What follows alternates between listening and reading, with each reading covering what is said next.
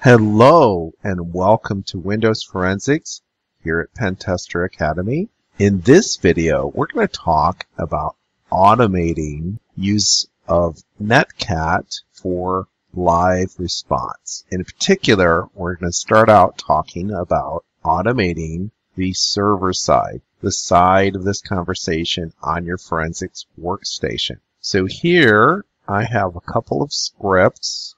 And these are bash scripts. And of course, bash scripts all start with their shebang bin bash to make sure that you're running bash. I define a usage function that tells you how to do this. And this one is called start case. It expects a case number. I check and see, did you in fact give me one argument? If you didn't give me less than the one argument, I'm going to give you the usage back.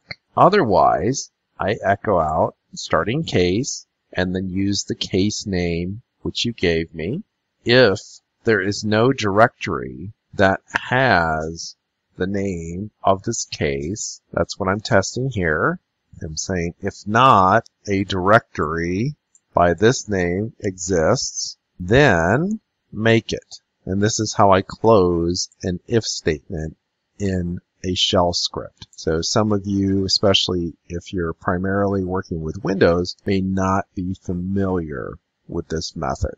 Now I create a listener, and you'll notice here I've enclosed some commands in backticks and follow them with an ampersand. And what this does is it runs my command in the background. If I look at the command, it says nc netcat. It uses this keep alive flag that we talked about last time.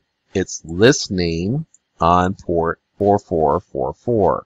Everything it receives, it appends, that's what the double greater than does, to a file in the directory that's the same as my case name into a file called log.txt. What this allows me to do is to have an ongoing log of the results from commands that I run on my subject system. Once this is ready, I go ahead and echo that I started a log listener for this case on this date and time. So this is a little trick in shell scripting. If I take a command such as date and I enclose it in parentheses that follow a $, the command is executed and the results are substituted in to whatever else I'm doing. So in this case, I'm echoing out some stuff, and I will have the date and time inserted. This is all piped to port 4444 on the local host,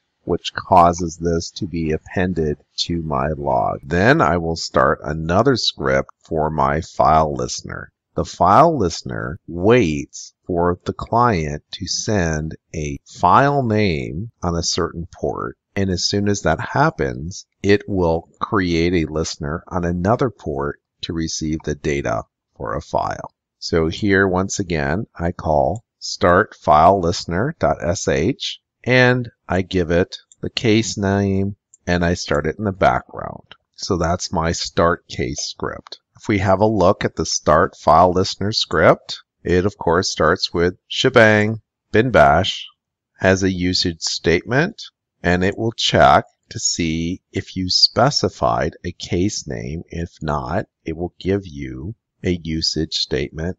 Now this guy has an infinite loop. So while true, do starts the loop, done ends the loop. The first thing it's going to do is say the file name is equal to, and once again here we're using our little trick. I have the command nc-l, create a listener on port 5555. The results for this command are used to create a variable called file name. Now this will block and wait for a line to be sent. So once a line has been sent that contains the file name, this will exit. And then we will drop to the next line. On the next line, we create a new listener on the port 5556. Any information received on this port is redirected to a file in the case directory, and it's given a name that is the result of running this command. So what is this command? This command, base name, will give me just the file name. It will strip off all of the path information. So I might have sent a file from the Etsy directory. It will strip that off. If it was from someone's home directory, it will strip off that path information as well. So it will retain just the file name inside of my case directory. I will also have a log, and we'll see this in a future video, that tells me exactly where this used to be. Notice that here again, I have not used the -k option. I am not going to keep this alive. So, as soon as I'm done receiving my file, this line exits, and I go back here into my infinite loop, and this process continues. When does it stop? Well, it stops once I run close case. Close case simply says I'm going to shut down all of the listeners, and once again I use my trick where I run the date command.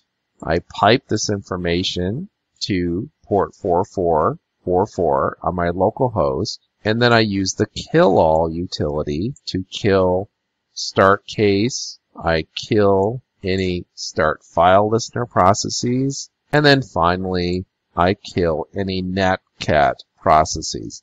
And the reason for this last line is sometimes you'll have some stragglers out there. Depending on exactly when you killed these other two scripts, you might have a couple of netcat processes just kind of hanging out there. So there you have it. There's the forensics workstation side of some automation that will allow you to receive pretty much anything. So you can run any command and have its output there. If you have some suspicious files that you want to look at, you can easily use the system to transfer them to your forensics workstation where you can more carefully and safely examine them. Well, that's all for this video. As always, if you're enjoying these videos here at Pen Tester Academy, please tell a friend. We'll see you soon.